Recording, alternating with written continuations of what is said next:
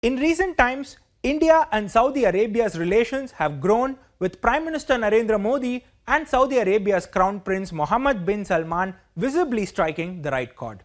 The Ministry of External Affairs described Prime Minister Modi's visit to the kingdom in 2016 as a turning point that took the strategic engagement upward, while Saudi Arabia honoured Modi with its highest civilian honour, the King Abdulaziz Sash. India's ties with Saudi Arabia is tricky considering the latter's relationship with Pakistan. Saudi Arabia has been accused of backing terrorists alongside Pakistan.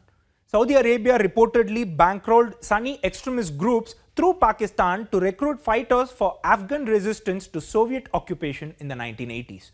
The groups fighting India in Kashmir had links to these fighters. In 2019, before Modi met the Saudi Crown Prince, Saudi Arabia and Pakistan had issued a joint statement that not only praised each other for the achievements and sacrifices made in the war against terrorism, but also underlined the need for avoiding politicization of UN listing regime. This was considered as a reaction to India's attempts to get Jaish-e-Mohammed leader Masood Azhar sanctioned under UN Security Council Resolution 1267. Fast forward to 2023, the Saudi Crown Prince joined India in opposing terrorism and asking countries to stop supporting terrorism against other nations, to dismantle terrorist infrastructure wherever it exists and act against terrorists. Saudi's relationship with India is not without reason. The kingdom is one of the largest trading partners of India, and India is one of the largest markets for Saudi exports. There are more than 2.5 million Indians working in Saudi, and India has the world's third largest Muslim population after Indonesia and Pakistan. Hence, there is inevitably a religious cultural aspect to the ties. Mohammed bin Salman's latest visit to India comes as Saudi Arabia seeks to shift from its oil-dependent economy to other emerging areas to boost trade and investment in the country. The two countries agreed to set up a joint working group to channelize the $100 billion investments promised by the Saudi side during the Crown Prince's last visit to India in February 2019.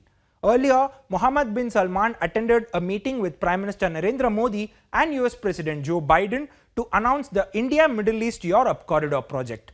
The project proposes to boost trade and investment, energy and digital cooperation and connectivity between India, West Asia and Europe. Moreover, India and Saudi Arabia agreed to link their power grids, underscoring a deepening energy alliance that could significantly boost the reliability of power grids in both countries and foster economic development. India has been exploring linking its power grid with those of Saudi Arabia and the UAE through subsea cables from its west coast and with the power grid of Singapore from the east coast. Another factor that may have prompted the Saudis to strengthen ties with India stems from the strain in its relations with erstwhile ally and Gulf neighbor, the United Arab Emirates. Saudi Emirati ties have strained as they struggle to establish supremacy in the Gulf Cooperation Council. India enjoys strong ties with the UAE. Now that India is developing its ties with Saudi Arabia, this only expands its options in the Gulf and the Arab world. In 2019, after visiting Pakistan, Mohammed bin Salman took a brief stop in Saudi before arriving in India. This year, Mohammed bin Salman's refusal to club his visit to New Delhi with a trip to Islamabad shows his keenness to focus on India and move away from the practice of looking at the relationship through the prism of Indo-Pakistan rivalry, which has reportedly upset Pakistan. India's growing relationship with Saudi has apparently made Pakistan feel like a helpless spectator.